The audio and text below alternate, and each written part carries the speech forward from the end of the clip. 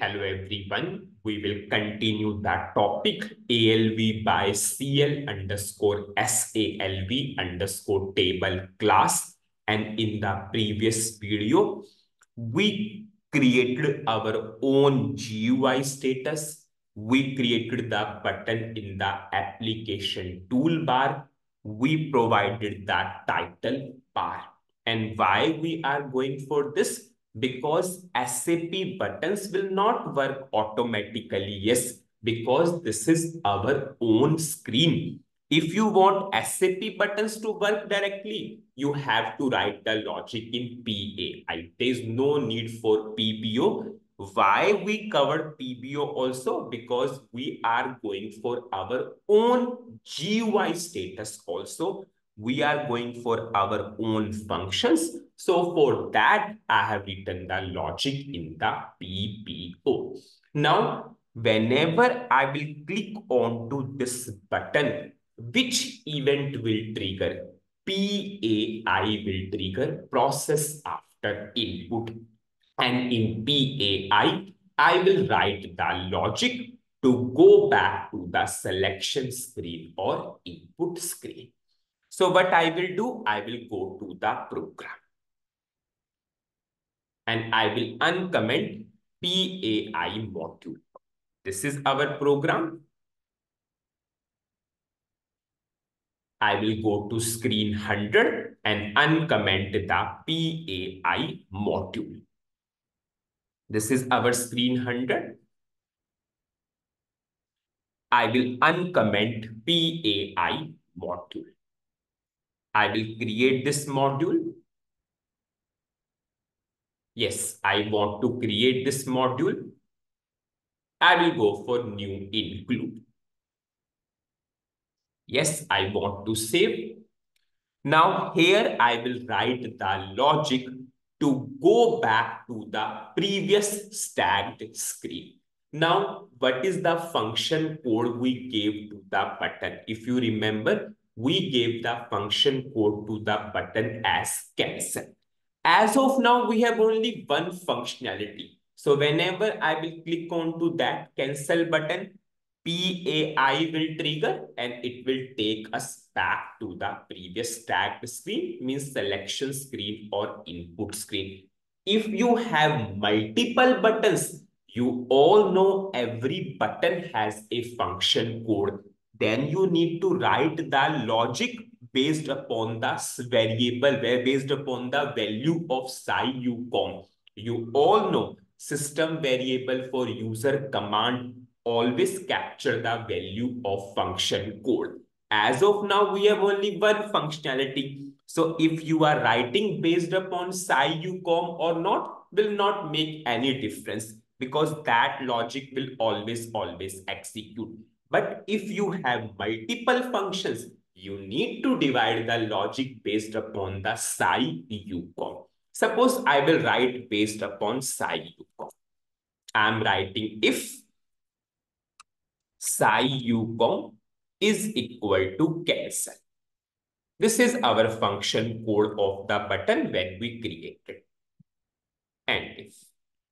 And whenever user will click onto that cancel button, we want to go back to the previous stacked screen. And we already covered what is the statement SAP provided, that is leave to screen 0. Leave to screen 0 will take us back to the previous stacked screen. I will activate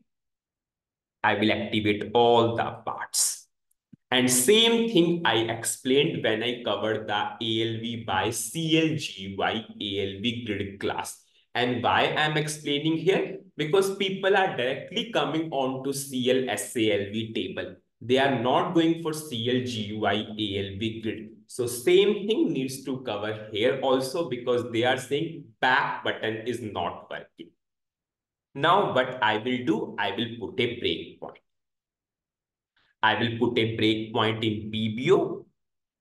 I will put a breakpoint in PAI also so that you will understand fully how we are going back. Okay, the breakpoint is in PAI also. I will run this program. Now I'm on 1000 screen as of now. That is my selection screen or input screen. From the selection screen or input screen, I'm going to 100 screen by using which syntax? Call screen number. It means 1000 will be as it is. 100 will add on top of that. If I will show you the stack in desktop 2, you can see we have 1000 screen and on top of that we have 100 screen. 1000 is as it is. So this logic will execute. It will create GUI status button in the application toolbar and we have the title bar. And you can see we have the title bar, we have the button in the application toolbar.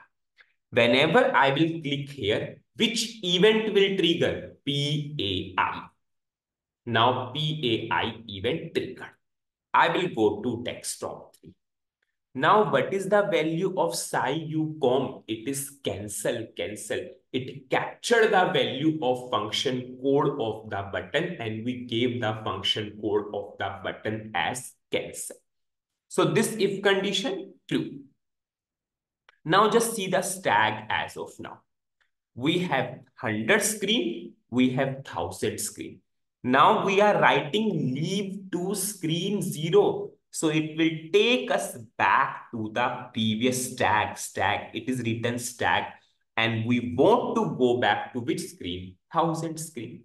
So whenever I will do F6, you can see I'm on selection screen or input screen. So what is the summary of this particular video? In this video, I have written the logic in the PAI process after input of screen 100. I have written the logic based upon SciUCom, but as of now, we have only one single button, one single function. So if you are not writing this if statement, still it will work. But if you have multiple functions, you need to divide the logic based upon the value of SciUCom. And then I explained in that debugging mode, firstly PBO called, we got the title bar, GUI status, yes, we button in the application toolbar. When we clicked onto the button, PAI called, 1000 screen on top of that 100 screen is there in the stack because we used the syntax call screen number. Now we have written leave to screen 0. Whenever we are going for leave to screen 0, it is taking us back to the selection screen or input screen. So that's it in this particular video. Thank you.